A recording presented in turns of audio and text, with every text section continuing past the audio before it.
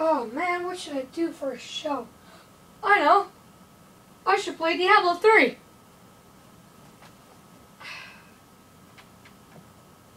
Oh man, 60 bucks. I don't have that kind of money. Free demo.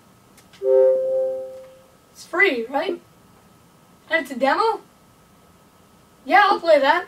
See what it's about before I spend $59.99. Hello. This is me, Atomic Electron, and this is my new show. I call it Games on Trial, where I play a free demo of a game, and then I review it. I am not reviewing the full game. I am reviewing what I have in the demo. I'm aware demos don't always have the same features that the full game does. Case in point, the game I'm about to play, Diablo 3. I will get on to that soon. But let us commence our fabulous review. So, first off, I just want to say right now, this game is different. I don't like different. Diablo 2 and Diablo 1 were great games. This, at least on consoles, is not Diablo. This is Torchlight with a controller.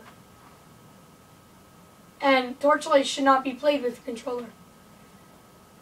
Now, I'm not saying it's a bad game. I'm saying it's a bad Diablo game. It's a good RPG and a great dungeon crawler. Not a good Diablo game though. At least from what I have in the demo.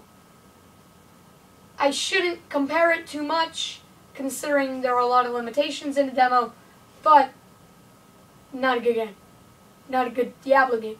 Sorry. So, let's start off. It's free, so that's always great.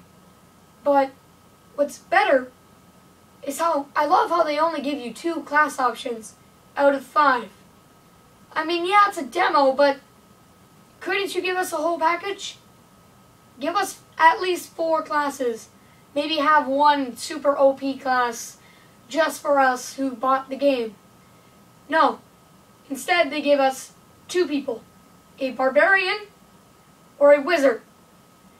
I wouldn't be surprised if there was an archer class and a wall breaker class. Cough, cough. Clash of Clans. I love that game. Cough. Now, the barb, whom I played as, he played pretty well. The combat was very intricate, at least for the skills I had. The level cap is level 9, so you can't really get all the skills. However, the skills they give you are like a multiple hit kind of regular bash. Then there's just standard hit one guy bash. Then they have like this cool like whoosh Warhammer thing. And there's this other thing that will make enemies bleed around you. And then there's the one where you like ground pound and it stuns a bunch of people. And there's also a leap one where you basically leap to the guy. It's basically a ranged attack, only it teleports you. It's kind of useless. Then there's the last one, which I like a lot. It's where you throw a giant spear at a guy and you pull him to him.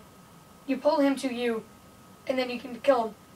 It does damage and pulls him to you, so you can do more damage. Which I personally love those kinds of moves in games.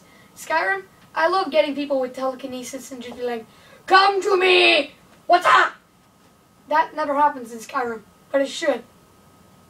Take note of that. Now,